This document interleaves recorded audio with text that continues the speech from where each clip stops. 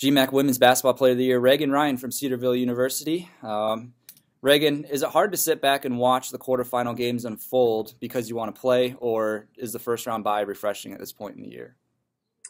Well, it's kind of a little bit of both. It's nice to kind of just see where the competition is at because most teams are, some teams are playing their best at this point, and you kind of want to get into the groove of things, like get in the rhythm of a game, and then when you play after that bye round, that those teams have a game under their belt. They kind of know what the conference tournament feels like, whereas we have the 7 freshmen who haven't really been in a postseason situation like this before. So I think, yes, it has its advantages as far as like rest, but I also think for us, it could be a little bit difficult to kind of step in and really like come out with fire at the beginning of our game. How about the strides this freshman group has made throughout the season? You and Kayla, obviously on the all-conference team, but you have multiple student athletes on the all-freshman team. Just talk about their development as you saw it through your eyes this year. When we played in the summer over pickup, I was very impressed with their skill set.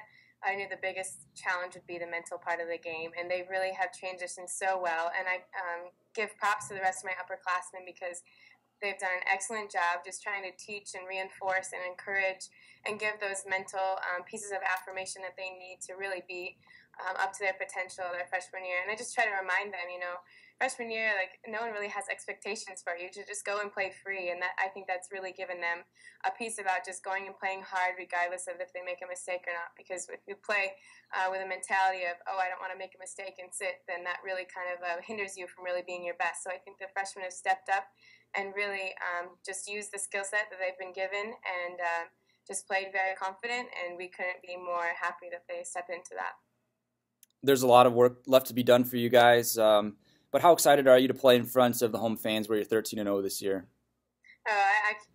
I'm so excited to play in front of my home fans. I know a lot of my family's coming. I know a lot of people from the community just love to love on us and to support us, and we're so blessed with the Cedarville community who come out almost every single home game. So just having those people, the every game fans, are just really nice to have, and just the comfort of being at home and having our routine and not missing class. Like, we have our everyday situations. It doesn't really disrupt our week. So I think that really works in our favor. And like I said, my senior year is just going out on our home floor would be really cool.